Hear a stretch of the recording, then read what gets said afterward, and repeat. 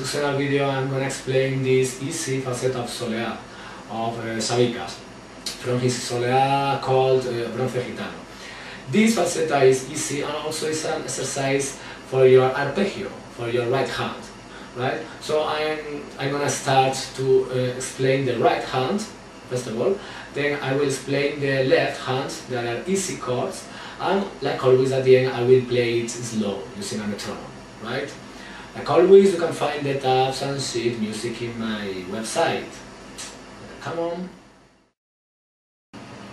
We'll start playing simultaneously with the thumb one bourdon, for example the sixth string, and with the ring the first. Then with the middle I play the second, with the index the third. Then the thumb plays another bourdon, for example the fifth. And now I play the arpeggio index, middle, ring, middle, index. Then I play again the same arpeggio like in the beginning, thumb and ring simultaneously. For example, now I'm playing with the thumb the fourth and middle index. And now I'll play with the thumb another string, for example the fifth, and the end of the arpeggio is index, middle, ring. Okay? I'm playing with the thumb sixth, fifth, fourth and fifth. I'm gonna play it slow.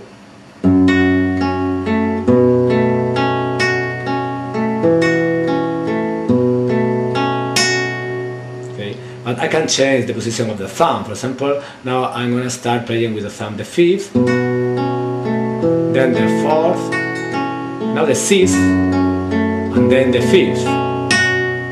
Okay. For example, I can play first of all with the thumb on the fourth, on the sixth, fourth, or fifth. Right? Now I'm going to play the faceta.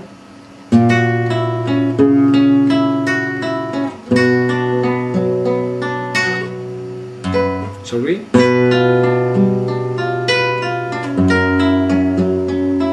Again.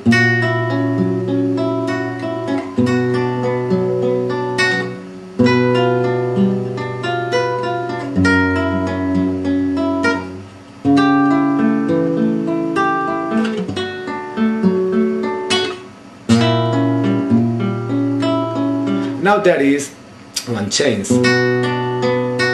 Okay, I'm repeating the arpeggio again and again, ending with the E chord. We start playing this nice chord that Sabicas used to play. Index on the second fret of the fourth string, middle on the third of the second, ring on the fourth fret of the sixth, and little finger on the fourth of the third string. Okay, this is a nice chord, and let's start playing with the thumb the sixth, then the fourth. Now I'll play the A minor chord with the thumb on the fifth, then on the fourth. Right, let's repeat it.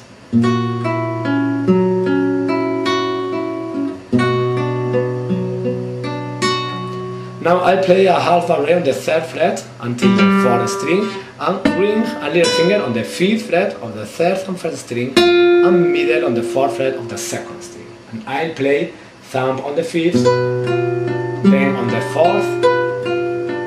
Now I slide one fret down, the same position, and thumb on the sixth, and then on the fourth.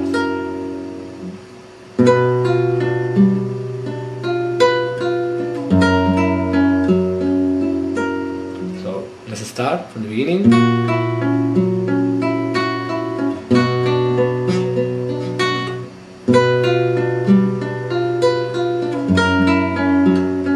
And we'll repeat it twice.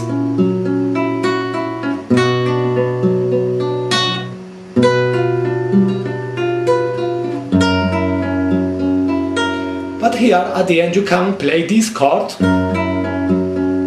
or you can play the second option.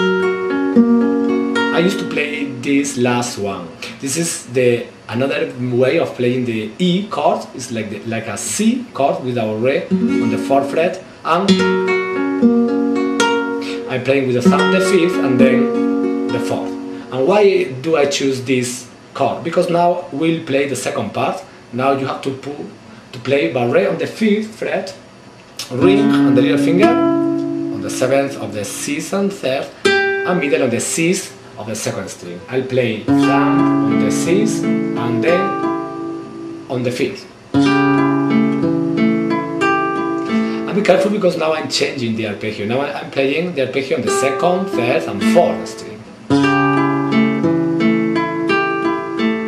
And now I'll play this chord. Okay? Ring on the 7th, little finger on the 8th, and again thumb on the 6th and then on the 5th. Let's repeat it.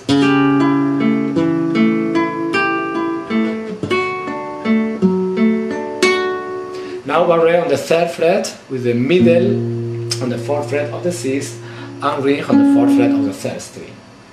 Thumb on the 6th and again on the 6th, right? Now at the end, A minor with the thumb on the 5th, repeating the arpeggio. Now this position, middle, ring and little finger on the 3rd fret of the 6th, 4th and 2nd string. I repeat the arpeggio. And now this chord. Index on the 1st fret of the 6th, ring on the 3rd of the 4th, middle on the 2nd of the 3rd, and little finger on the 4th of the 2nd string. And at the end, the close the theme. Right? Let's repeat this second part.